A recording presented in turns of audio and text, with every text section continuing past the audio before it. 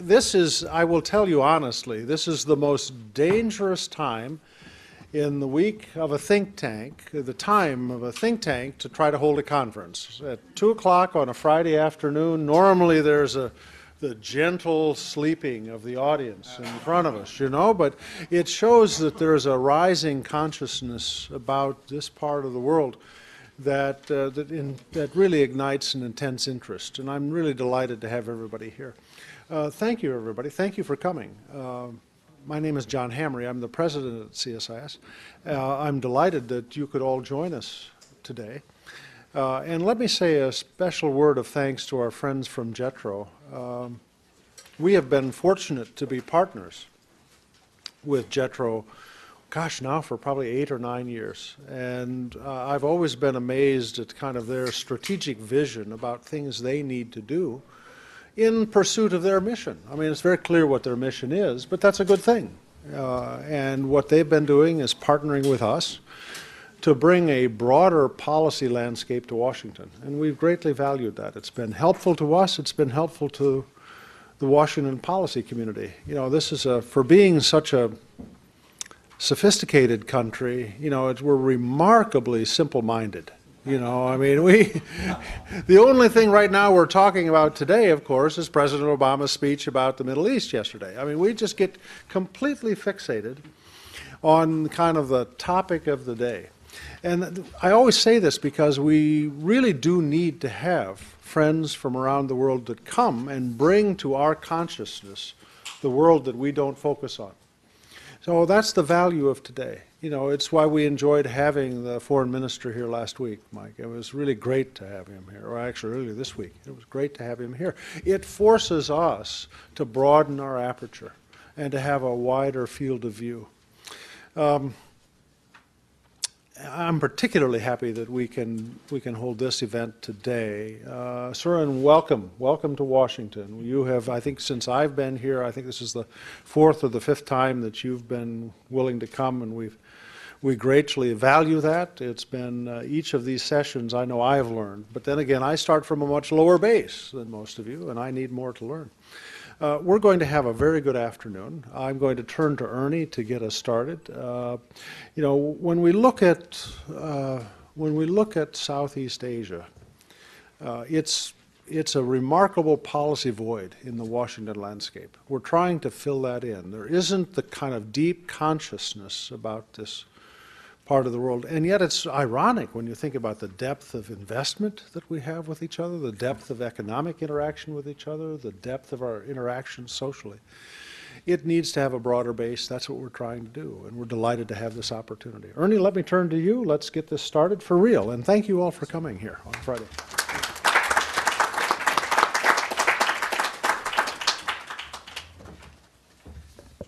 Dr. Hamre, thank you very much for kicking us off.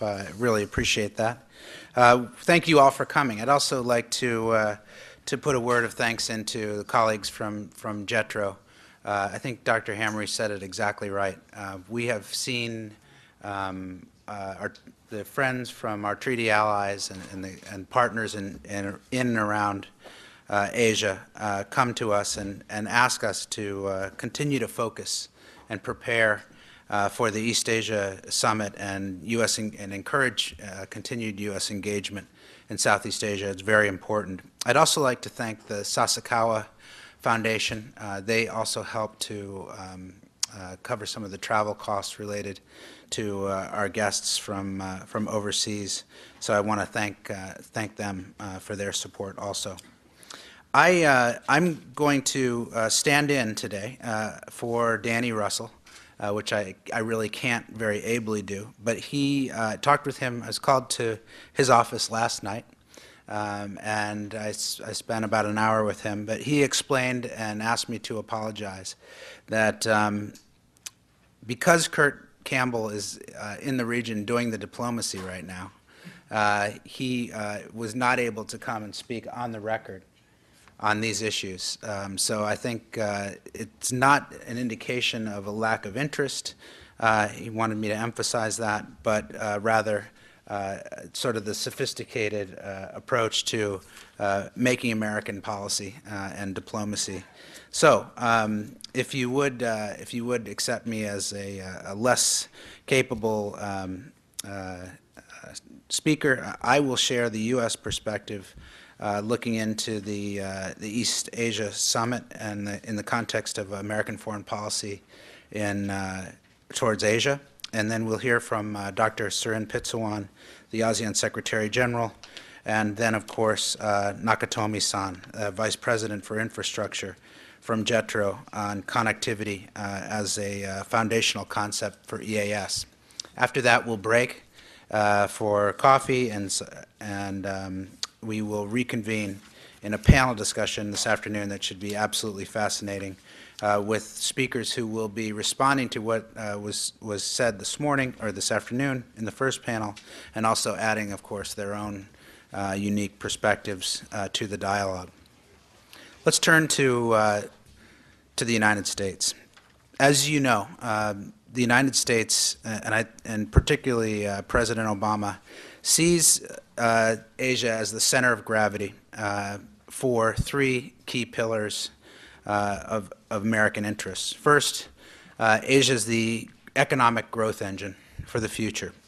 Second, it's the core of sort of global governance changes, advancing the empowerment of people, the democracy process that we see underway throughout Asia is very important to the President.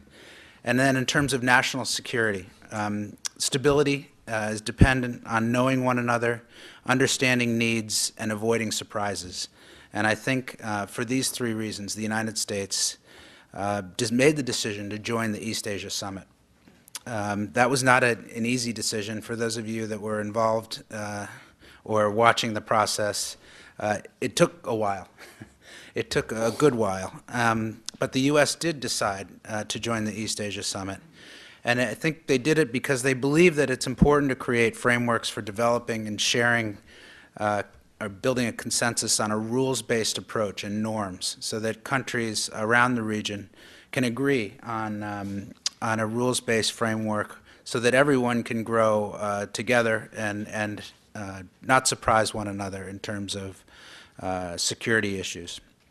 The U.S. also made a commitment and a bet on a strong ASEAN foundation. As you know, EAS is based on, and we'll hear more from Dr. Surin, on the concept of ASEAN centrality. And I'm going to speak a little bit more about this. What is ASEAN centrality and what does it take to hold that center?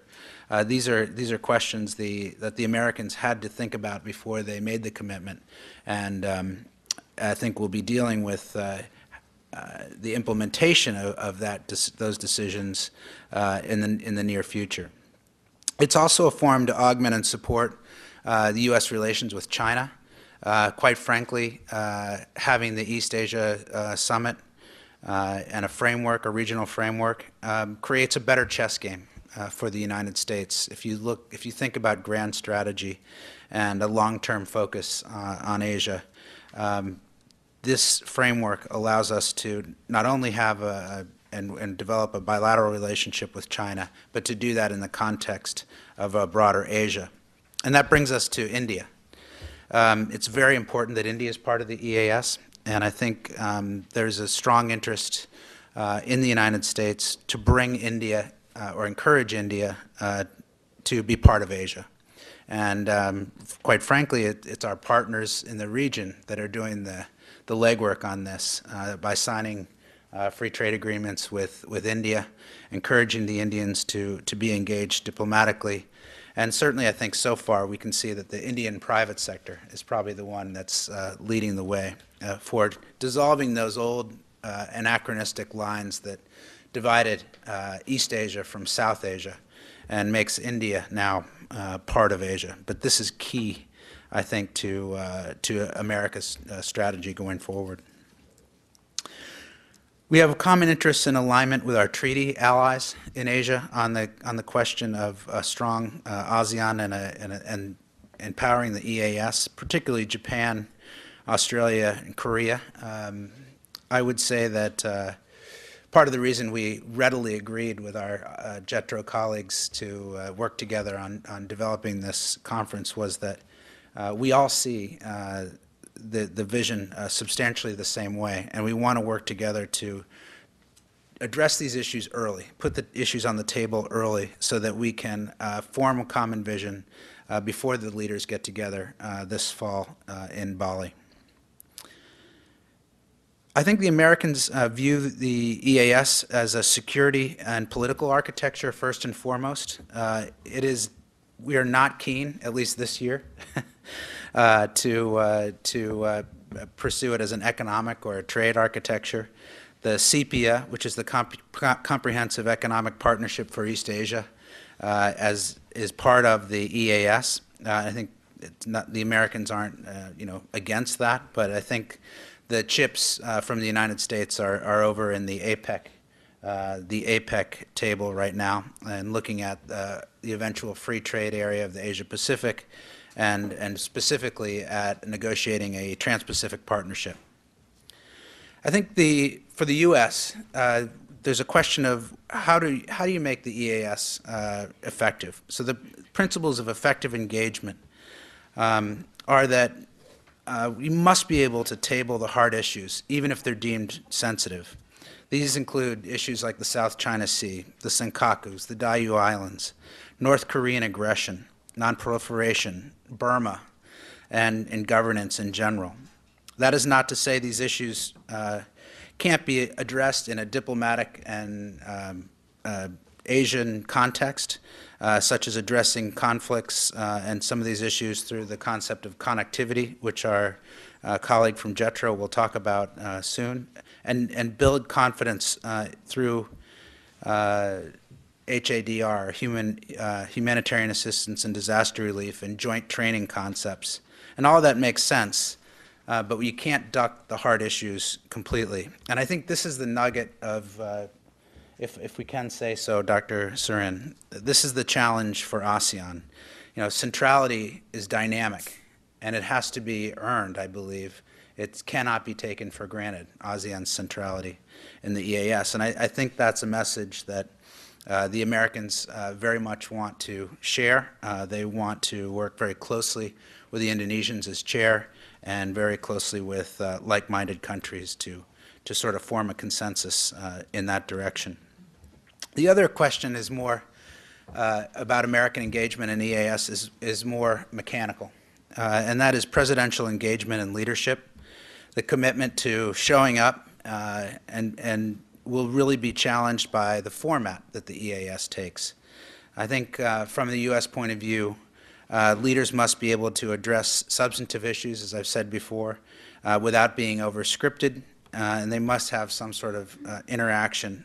And there has to be a follow-up and delivery mechanism worked within EAS at some point, so that when important issues are discussed, there's a Sherpa process and a process to follow up on these issues. So the desire for and the need for results-oriented and a results-oriented approach, but balanced with an understanding of Asian-style consensus building and confidence building, is something. It's a balance I think the White House and the State Department are trying to strike now, and that's why discussions such as today's are very, very important. We will be issuing a report. CSIS will issue a report with JETRO after this conference and share some of the ideas that come out of our discussions today. Because the stakes are very high this year. And for any of you who've heard Kurt Campbell speak recently, he'll tell you that this is one of the most important years for American policy in Asia in decades. And he's got a good argument about that. As we look forward after Indonesia's chairmanship, we look at chairmanship by a number of smaller and newer ASEAN countries who won't have the inherent capabilities and heft to drive some of the key issues that need to be on the table to sustain a serious focus on the work that the East Asia Summit must do. So there's clearly a need for friends of the chair type support, a consensus of countries to work hard to make those agendas substantive. And there will be a big question, I think, about Burma's chairmanship that's due in 2014, and maybe Dr. Surin would address this, or it'll come up in the question and answer period. But I think the Burma chairmanship offers an opportunity for ASEAN and EAS countries to encourage Burma to make changes, to create some space, and possibly step up to being able to chair credibly in 2014, or if not, it seems to me that some accommodation should be made for Burma to step aside so that we don't divert what is probably going to be an organization and an architecture that will be more important in our lives going forward than NATO, if we think about the next 20 years. So the stakes are very high. Let me end there, and I want to thank you for allowing me to stand in for Senior Director of the National Security Council. I was not speaking for him, but I tried to pick up some of the key themes that I've detected in my work around town and in discussions, and I hope that was helpful. Next, I'd like to introduce a gentleman who's known for his charismatic leadership of ASEAN, a man who has led his country as foreign minister, a man who's got terrific perspective and credibility in the United States, in Southeast Asia, indeed globally, and that is Dr. Surin Pitsuwan, the Secretary General from the ASEAN Secretariat. So please join me in welcoming him.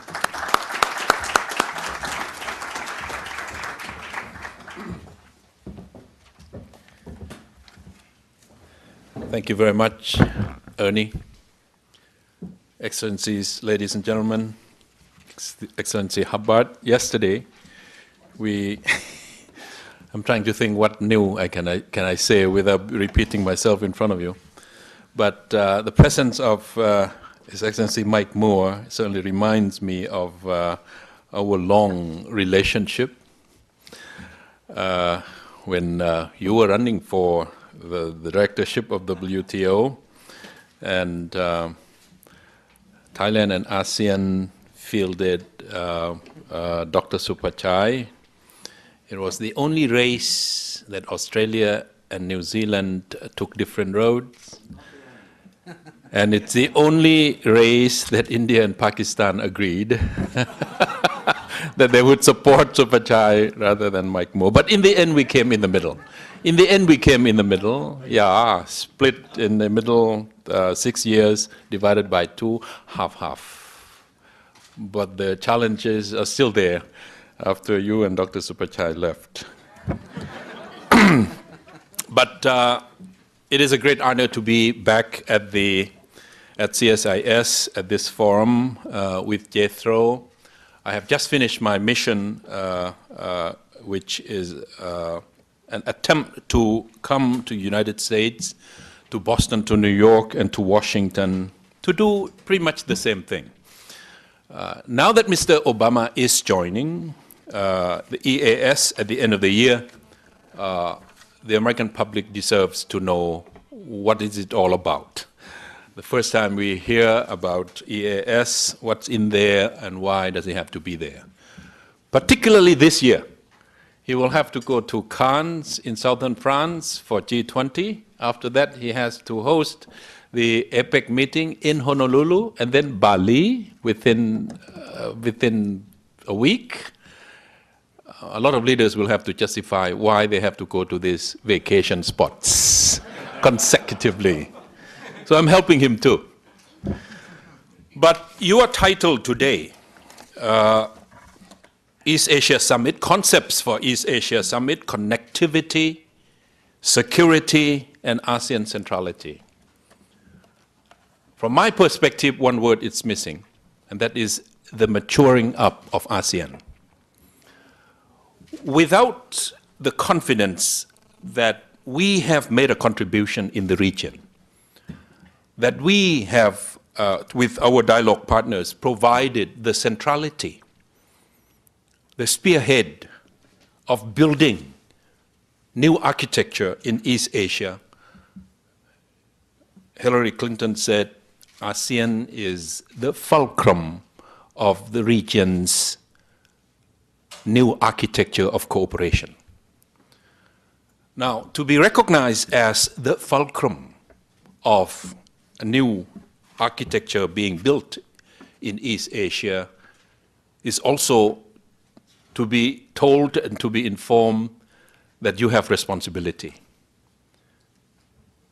And in the past 3 or 4 decades, we have been the centrality of goodwill from all our friends around the world, including New Zealand.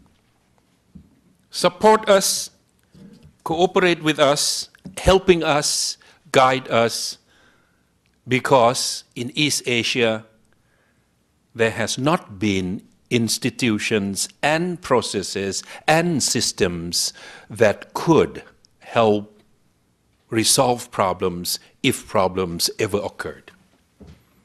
Henry Kissinger, who made this statement, who made this observation at the end of last century, saying that innovation, economy, science, technology in East Asia, it's 20th century Europe. But as far as institutions, processes, systems to avoid, to prevent, and to resolve problems that could occur between them and among them, and they have so many issues between them and among them, East Asia is pretty much 19th century Europe. What ASEAN has been doing, the service of ASEAN has been providing that centrality because it's a collection of small and medium-sized states, threatening none, accommodating all. So the Chinese are comfortable with us, the Indians are comfortable with us, the Japanese, the Koreans, the Australians, they are comfortable being in the forum, in the, process that ASEAN is providing, with ASEAN hospitality, with all the colorful shirts that we produce. They feel comfortable, and you put them at ease, and they work. But in order to provide that centrality into the future, particularly at EAS, centrality of goodwill is not enough. It must be a centrality of substance. And that substance could only come from an exchange like this, from opportunities like this. What do you expect out of the EAS? Expanded. You don't want to avoid sensitive issues. And I can assure you, Ernie, ASEAN has gone through the last few years absorbing difficult issues. The issue between Thailand and Cambodia, many firsts we have achieved. The chair and the 2 foreign ministers were called to New York at a meeting by the UN Security Council. Never happened in ASEAN history. The fact that the chair, Minister Marty, could go to the 2 capitals, never happened in the past. The fact that the foreign ministers were called to a meeting on one issue, and that is Thailand and Cambodia, never happened in the past. And the fact that the UN itself recognizes that there is a regional arrangement out there in the UN language called ASEAN, with their own mechanisms, nascent, emerging, still nebulous, just being formed, but they have the intention to do this job. Why don't we throw it back to them? Never happened. So ASEAN has also matured up. ASEAN has to provide that centrality of substance. And to embark upon this challenge, to sit in the chair with Medvedev, with Obama, with Mr. Kang, with Mr. Wen Jiabao, with President Lee, with Prime Minister Manmohan Singh, with your Prime Minister, Mr. Moore, ASEAN is going to be taking the responsibility of driving this EAS into the future. Mrs. Clinton said, if they are going to decide and discuss on issues that would have implications on us and our interests, we will seek a seat at that table. And this is it. And it had not just out of the blue. Last 2 years, Washington has worked very hard with us, showing the genuine interest and commitment for East Asia with ASEAN. First, coming to the meeting. A large part of diplomacy, she said, is showing up. She showed up.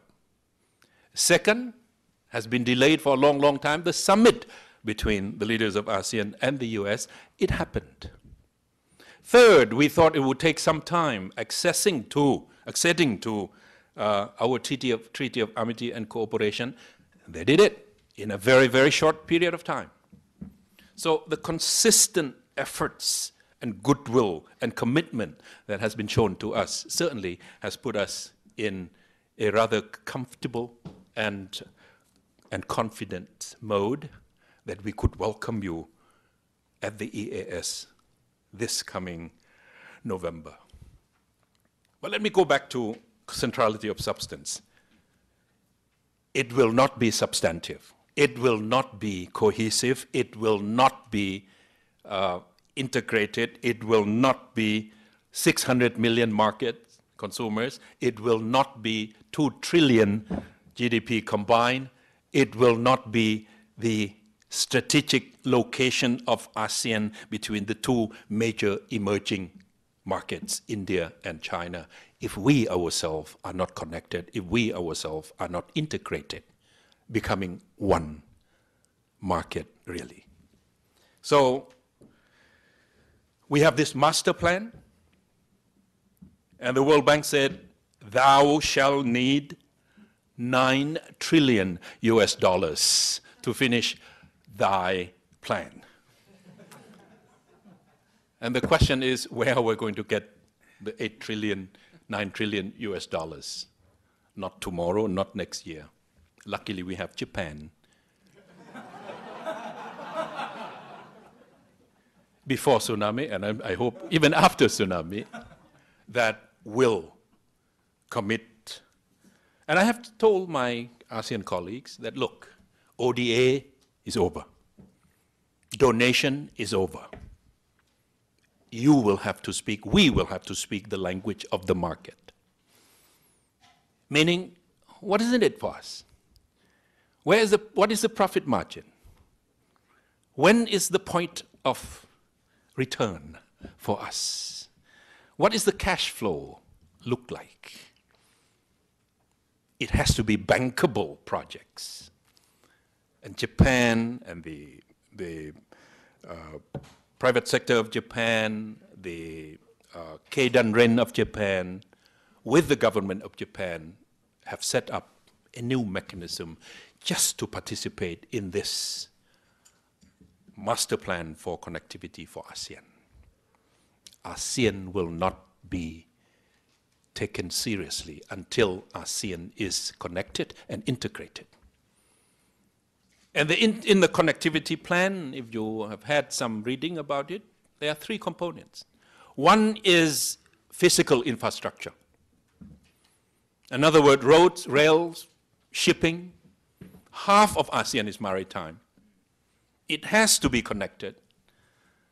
And Mr. Wen Jiabao in Jakarta early this month has already said that. We have the capacity, we have the technology, we have the fleet.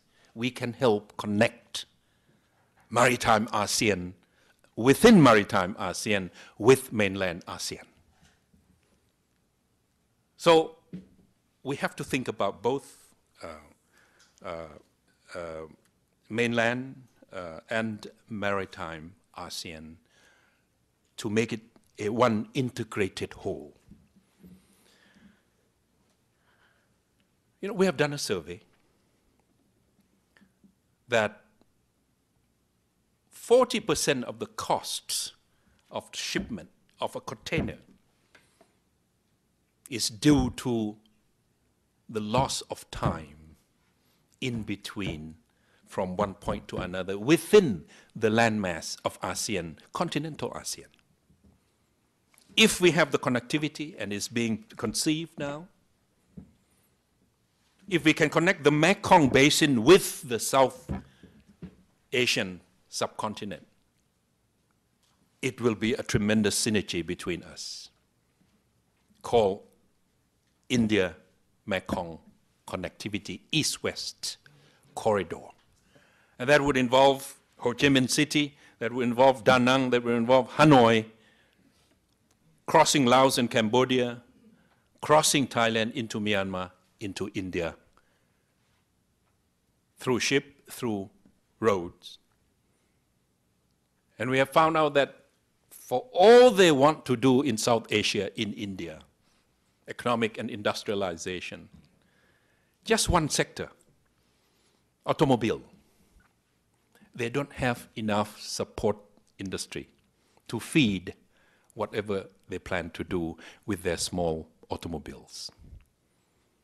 The wheels, the windows, the doors, the seats, all these parts and support industry are much more advanced in the landscape of ASEAN. If the connectivity can be built, it would be much, much safer, not safer, lower cost for the industry in India to be connected with the industries in Southeast Asia. That's East-West Corridor. So the fact that we go into this EAS, definitely we know difficult issues are going to be brought up. Definitely we know that we want to handle these difficult issues too. Definitely we know that we need to be strengthened through connectivity and integration among ourselves, physically,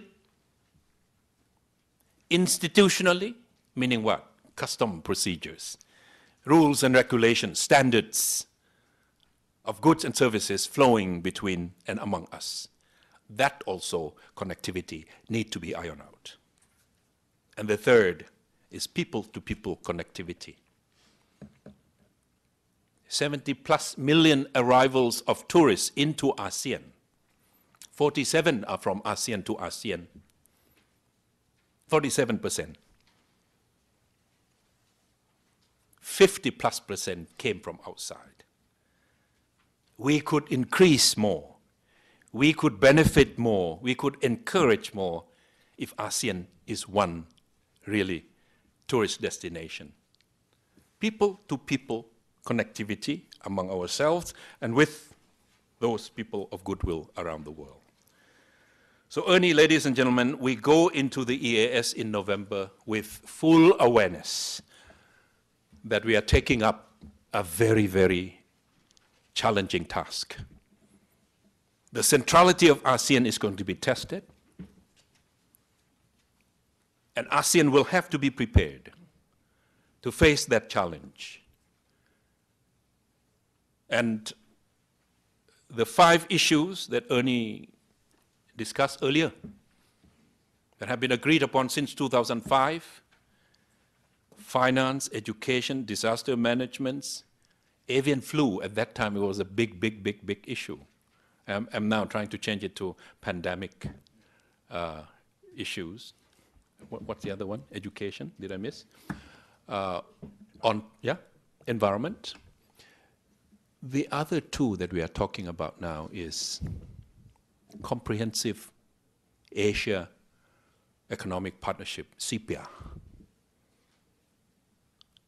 for 16, for 18, if we can do it. You have to think ahead into the future. It's not going to be, it's going to take time. But as the leaders sit and deliberate together, that is the challenge worth the attention of the leaders. Let us think about complete Asia-wide economic cooperation. And then this very issue, connectivity for ASEAN, so that we could be one integrated, unified, a market, 600, rising purchasing power, expanding middle class, and also doing what we have been doing in the past, which you probably have not noticed, and that is, while economic development is being pursued, democracy has also been given attention. Not in the same way, not with the same speed, and not even in the same style. And I was inspired by reading what Mr. Woodrow Wilson had to say. He said, America should show to the world how to walk the paths of liberty. I was struck by him using plural, the paths of liberty. Well, what ASEAN has been doing is also pursuing the paths of democracy in our own way. Achieving economic development, which would legitimize the powers, make sure that it's equally distributed. Some have done better than others. And that could legitimize the power. That's why they have been in power for 30 years, some of them. That's why they've been in power for 20 plus years, some of them.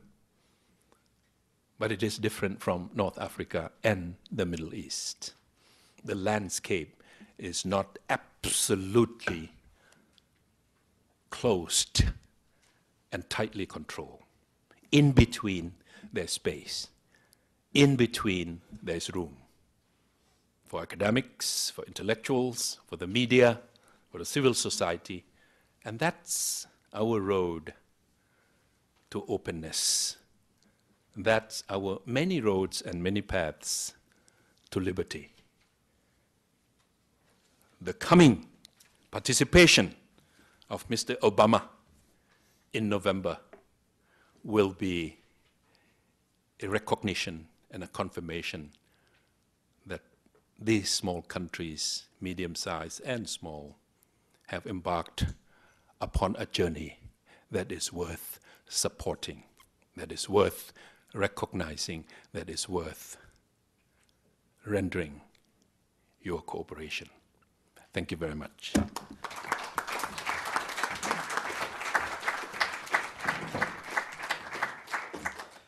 Thank you very much, Dr. Surin. It's now my pleasure to introduce Michitaka Nakatomi, the president of JETRO. Nakatomi-san has one of the most distinguished careers in trade in Japan. He has held very key positions in the MITI before it was METI, and he helped transform the organization over the years. He's been involved in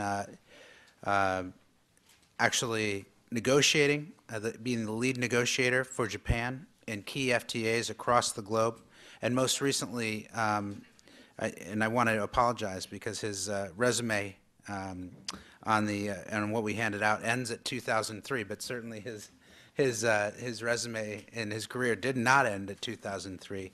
He's negotiated for Japan the key free trade agreements that have bound together the East Asia and the Pacific countries.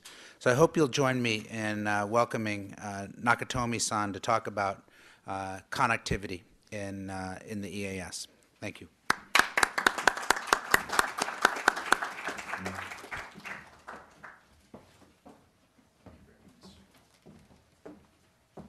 Yeah, Mr. Bauer, thank you very much for introducing me. Yeah, As I've been the president of JETRO since 2008, and soon before that, I was deeply involved in the plurilateral agreement called ACTA. Yeah, and that was a very interesting experience for me, and that I have some experience in collaboration with the U.S. And that was very helpful at that time. But anyway, today I'd like to touch upon the connectivity element of EAS. So my title today is also connectivity as a foundational concept of EAS. And as Dr. Surin has said in his speech, connectivity, as we use the word here, was extensively discussed among ASEAN members. The result was presented in the ASEAN Connectivity Master Plan that was adopted at the 17th ASEAN Summit in Hanoi last October. As the slide, this one shows, the plan has three components. One is soft infrastructure or institutional connectivity. One is hard infrastructure or physical connectivity. And one is people-to-people connectivity. Japan has been committed to working to achieve the goals of this plan. With the larger aim of extending the connectivity, not only in ASEAN, but beyond ASEAN countries to include countries like India, Australia, New Zealand, Japan, and so on and so forth. Indeed, I think how to expand this connectivity is going to be an important question for the East Asia Summit.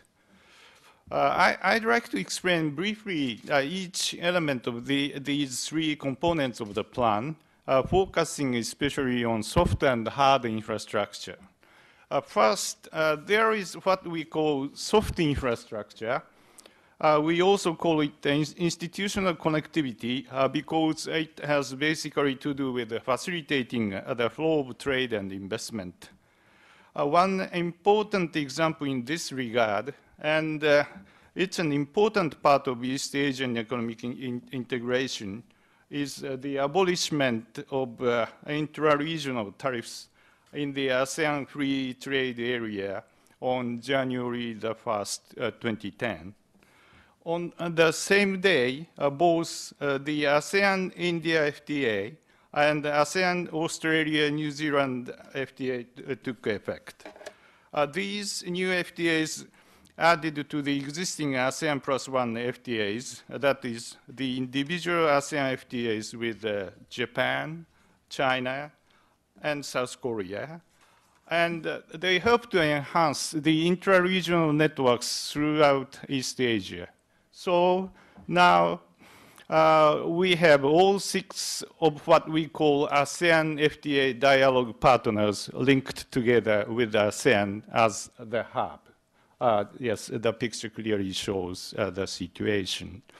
It was to enhance this FTA network to some extent that India and Japan signed an economic partnership agreement this past February. Japan aims to ratify the EPA FTA before the end of this year. Recently, I heard Australia announced to launch a negotiation with India. That's a welcoming signal for us as well.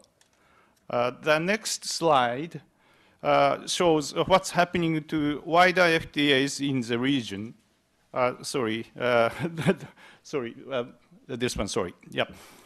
This slide shows what's happening to wider FTAs in the region.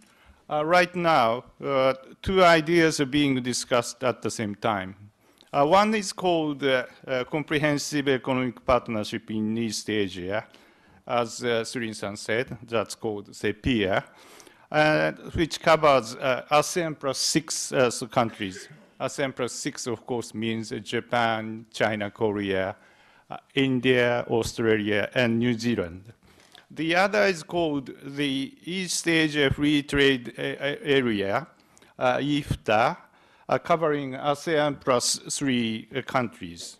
So I'd like to point out a few things about these ideas or schemes. First, if we look at the intra-regional trade ratio, ASEAN plus 6, so in the case of ASEAN plus 6, the coverage is 39.2%, whereas ASEAN plus 3's internal trade coverage is around 33.7%. Depending on the statistics, we can have bigger numbers for both of them. But anyway, that clearly shows, I think, the difference of the coverage, trade coverage. Second, we must consider the increasing importance of widening the supply chain. Supply chain is essential for all, I think, business activities.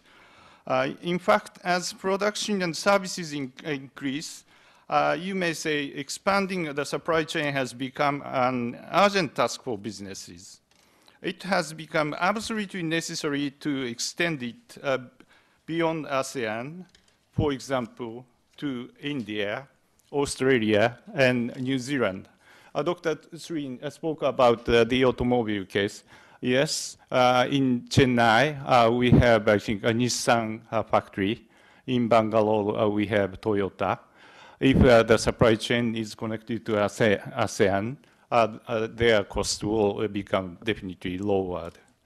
At this moment, from Chennai, Nissan is planning to export just to European market.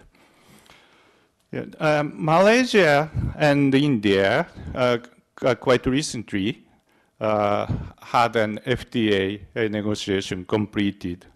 It's another signal that I think ASEAN is linked with India.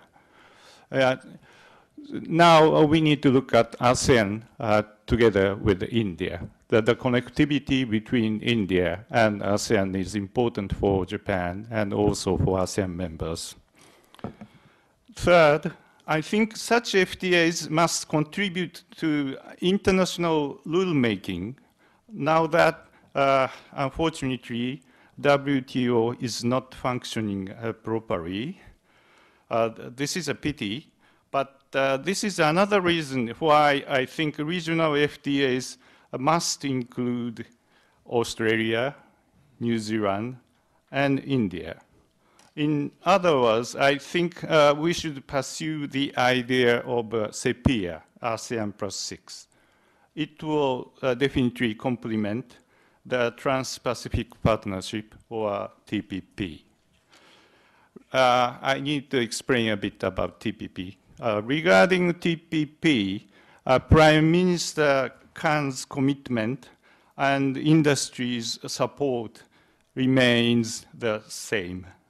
It's unfortunate that the review process is delayed because of the aftermath of the earthquake. One important step toward the realization of ASEAN plus 6 is Japan-Australia FTA. As some of you may know, agricultural issues are stalling the negotiations on the FTA. But in reality, if we look at taxable agricultural products, the number is only around 9% of total imports coming from Australia to Japan. So I believe we can work out an agreement if both countries make proper efforts. And if Japan-Australia FTA is realized, that will be paving, I think, the basis for ASEAN plus 6 FTA, definitely. Japan and we at JETRO are providing our share of a contribution in such fields as trade facilitation, intellectual property, and human resources development from the perspective of people-to-people connectivity. But I can give you some examples. Regarding trade facilitation, But we are now also trying to introduce approved exporter systems for fast-track system. And we are now developing a national single window with the members of ASEAN. We are now also trying to introduce a qualification system for logistics management.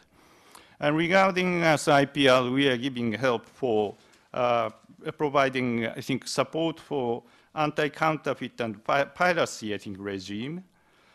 And we are working on ACTA as well. But those activities are all related to connectivity in software areas. But next, I would like to touch upon briefly on hard infrastructure. Let me move, hard infrastructure is so-called physical connectivity in certain circumstances. As you can readily imagine, hard infrastructure means airports, roads, railways, and seaports, as well as information and communications technologies, which include fiber optics networks. To improve the connectivity of ports and railways, we need not just the support of the government of each ASEAN country, but also the support of such international organizations as AREA, ADB, and the governments of non-ASEAN member countries. Well, the resources are not enough. Certainly, it's impossible just to depend on official development assistance. There are, as you know, two ways of developing and improving hard infrastructure, through public work programs and through public-private partnership, PPP or PFI. With public finance strained in many countries these days, I expect public-private partnership to become increasingly important in the coming years. I believe that's the same in the US, and of course that's the case in Japan, but that's a reality in ASEAN as well. Page 4 gives an outline of the comprehensive Asia development plan that AREA has worked out for the region, including ASEAN and India. This plan envisions 700 development projects worth $390 billion US. Of these projects, 154, which are estimated to be worth $85 billion US, are expected to be carried out through public-private partnerships, PPP. Considering the magnitude of the plan, I think that we should work out realistic and specific details for its realization. In any event, I think these development projects must go beyond the ASEAN region. Please look at the next slide. Sorry, again, back, this one. This shows infrastructure development projects in the Mekong region. Dr. Surin spoke about the corridor, but Japan is also involved in these projects, and they are called the Mekong-Japan Economic and Industrial Cooperation Initiative. It mainly consists of two ideas of corridors. One is the East-West Economic Corridor, which links Da Nang, Vietnam, and Moramin in Myanmar via Laos and Thailand. The other is the Southern Economic Corridor, which connects Ho Chi Minh City to Bangkok via Cambodia. There is also a future plan to extend the Southern Economic Corridor to Dawei in Myanmar, located directly 250 kilometers from Bangkok. The projects also include development of ports located in the southern part of Thailand, such as Ranong Port, in the southern western part of the country, as well as of a deepwater port in Dawei. These ports are gateways to South India, such as Chennai and Ennore. Clearly, also important are the projects to develop logistics infrastructures linking ASEAN with outside ASEAN regions, such as South India. all this, of course, is to improve regional connectivity. Of course, the range of benefits which each infrastructure development project would bring in are different. It's necessary to prioritize the projects prior to launch of the development. In the enhancement of physical connectivity, development of hardware infrastructure tends to take a center stage. However, some ASEAN member countries, such as the island state, Indonesia, strongly urge development of maritime connectivity. For your reference, I would like to mention that Japan Coast Guard has made a great contribution to the capacity building of maritime security authorities in Indonesia, Malaysia, and others aimed at ensuring freedom of navigation in the high seas. Here, so I would like to introduce to you some specific projects Japan and Australia are working together in the third countries. I myself heavily involved in the activities. I hope the explanation may give you a hint for possible future collaboration between the US and other countries in ASEAN. And of course, I'm not saying that the same method can be applied to US involvement in connectivity-related activities in ASEAN, but I just would like to give you a hint how we can coordinate. We are undertaking these projects at the behest of businesses in both countries, Japan-Australia Business Cooperation Committee and Australia-Japan Business Cooperation Committee. Yeah. As many of you know, the Japanese-Australian trade relationship is complementary. That is to say, Japan imports from Australia energy and other natural resources, as well as food products, while exporting to Australia transport equipment, general machinery, and so on and so forth. Additionally, as it was pointed out during the Australia-Japan Joint Business Conference held in Tokyo 2 years ago, the relative importance of services industries has grown in both economies.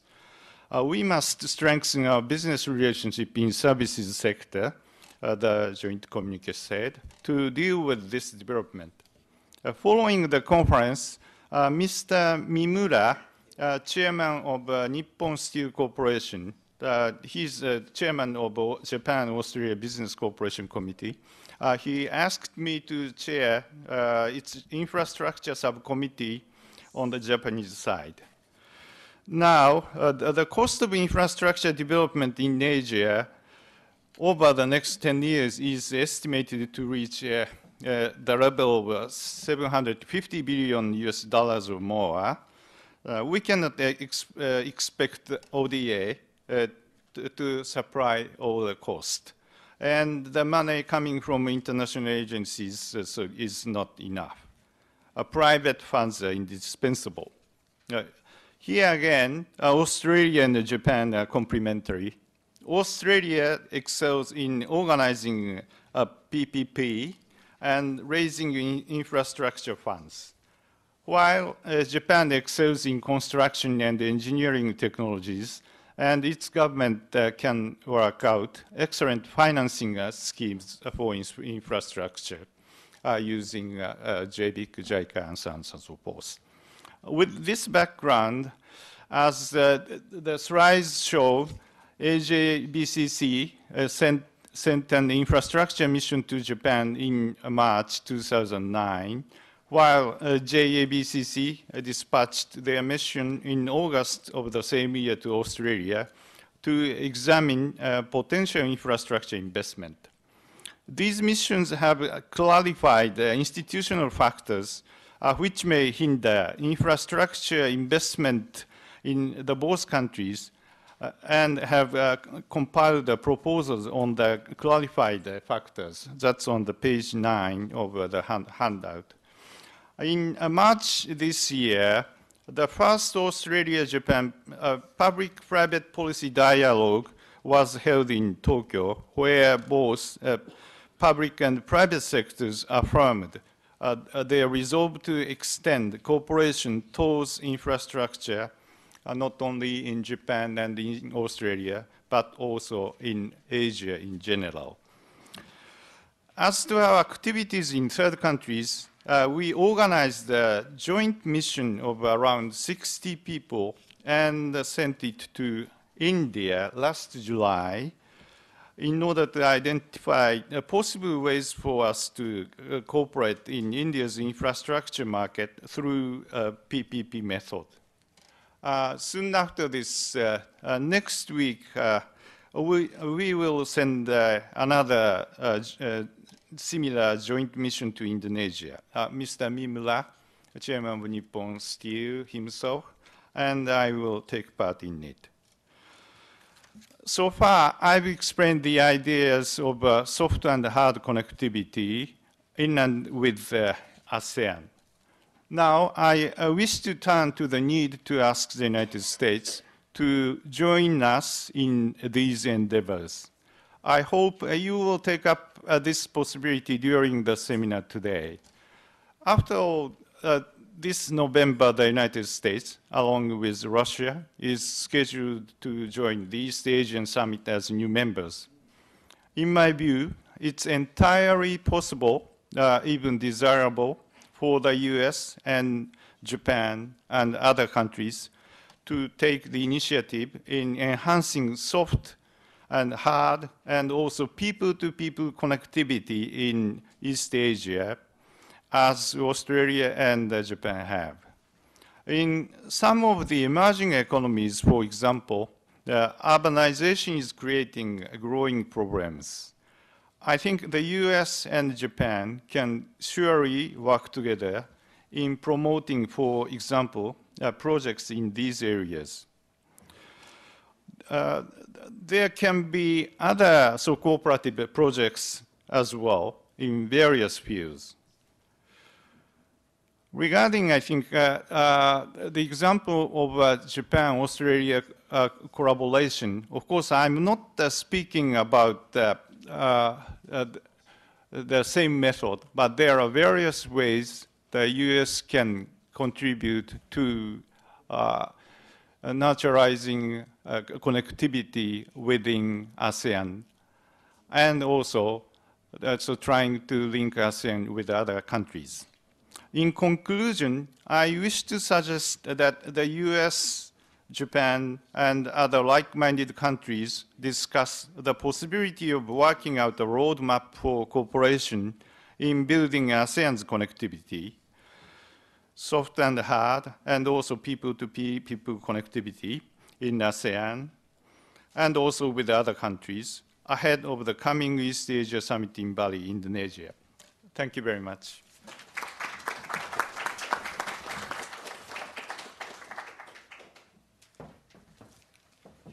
Well, I'd like to thank Dr. Hamre, Dr. Surin Pitsuwan, and Nakatomi-san for excellent presentations. I hope you have a chance to digest their remarks, and we're going to take a short break, and we'll hear from our panel, and we'll engage in a dialogue and get your responses to these ideas, and we'll hear from our expert panel. So let's take about 5 minutes. We're a little behind time, and we'll get back together in 5 minutes. Thank you.